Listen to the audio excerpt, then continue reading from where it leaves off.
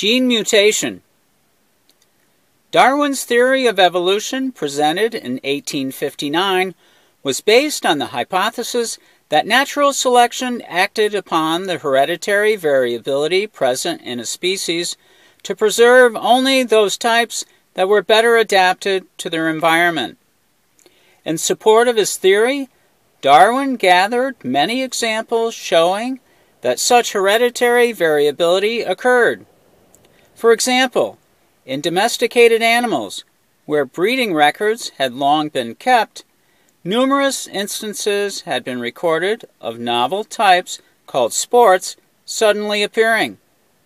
Short-legged varieties of sheep and dogs, tailless cats, and similar inherited anomalies could occasionally be traced to their origin in single animals.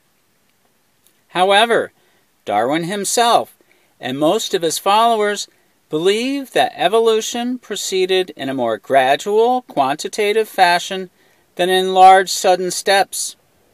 Evidence for the gradual view of evolution could be seen in the many small differences between varieties of the same species, and sometimes even between related species.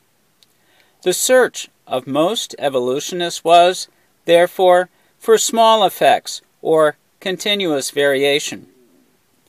In the late 19th century, prior to the discovery of Mendel's work, de Vries and others had put forth a theory that hereditary changes in nature, rather than having small and continuous, may well have been large and discontinuous.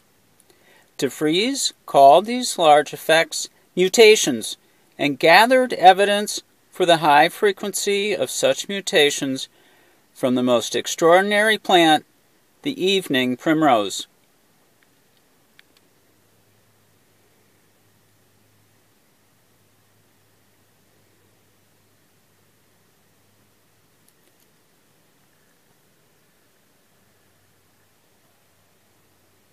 And that is gene mutation.